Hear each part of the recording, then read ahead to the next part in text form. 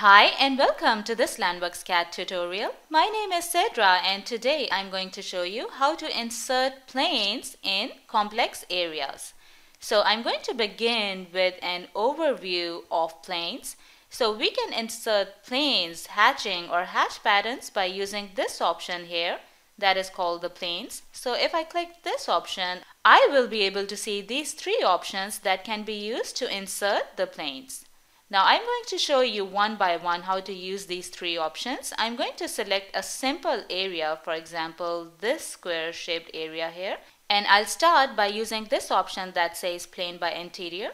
We are going to use this option when we have a boundary and we need to insert the plane inside a boundary. This plane is only going to be inserted in the boundary if all the entities in the boundary are connected together.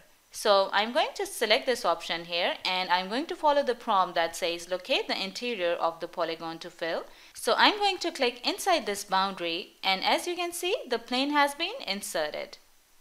So I will just right click and click on the plane, press on the delete key on my keyboard. Now let's imagine that I want to insert the plane outside the circle and I don't want the plane to be inserted inside the circle. For that, I'm going to use this option that says plane by boundary.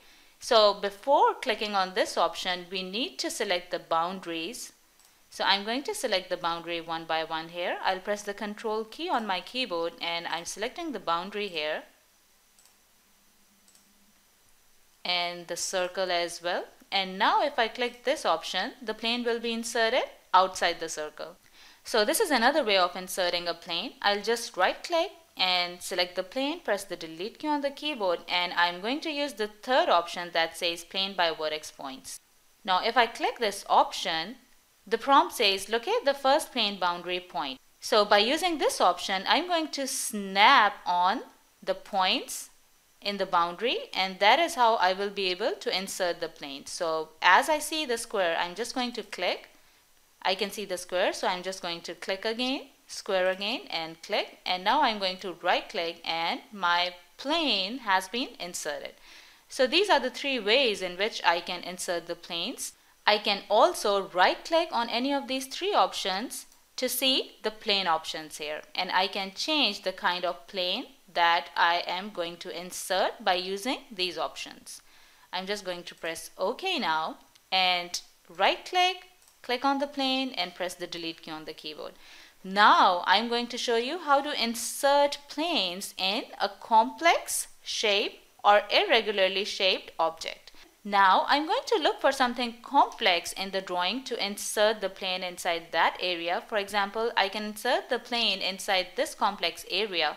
So I'm going to select this option here and it says locate the interior of the polygon to fill. If I click here, this dialog box appears that says a plane could not be traced.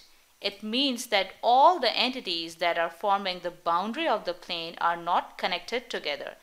Now I'll have to break up this circle and I might have to change some other bits and pieces as well. So instead of doing all that, the easier way of inserting a plane in a complex area would be to copy the boundary outside of the drawing, insert the plane outside the drawing, and then copy it back into your drawing. So we can do this within the same file. I will just select this area and I'm going to press Ctrl C on my keyboard to copy this area. Now the prompt says select the position to use as the origin of the entities. So I'm going to select this position here, click, and now I will press Ctrl V or go to edit and click on paste, and I'm going to go outside the drawing and click anywhere outside the drawing to copy the boundary. I'm going to start cleaning up the entities that we don't need. So in order to do that, I can use a magic eraser. So I'll press the Alt key on my keyboard and the left mouse button and I'll start cleaning up the drawing. As you can see that I can just completely erase the parts that I don't need here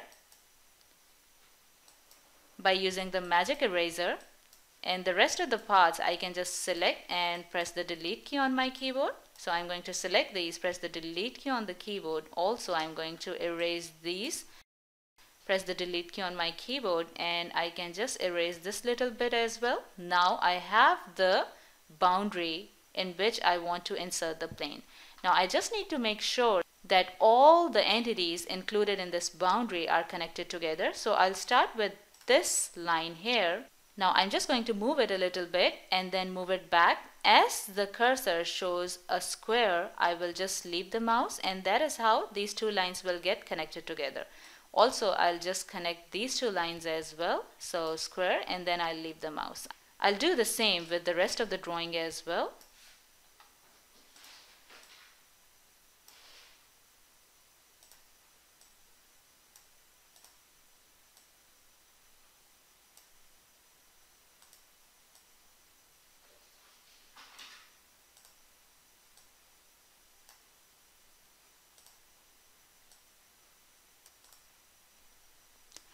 As this is a curve, so I'll just make sure that the end of this curve is joining this line.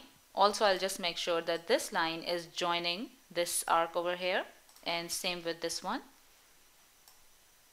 and same with this last bit. And now I'm pretty sure that all the entities that are making the boundary are connected together. So I'm just going to click on planes and select this third option that says plane by interior, and click, and see, the plane has been inserted.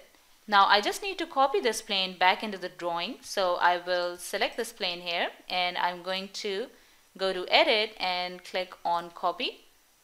Select the plane from here, and now you can just go back here, press Ctrl V or select paste from here, and then click here. So this is how you can insert a plane in a complex or irregularly shaped area. I hope that this video helped you in understanding how to insert planes in complex areas. If you like the video, please hit the like button and please subscribe to our channel. I will be waiting for your comments. Thank you for watching my video. Have a great day.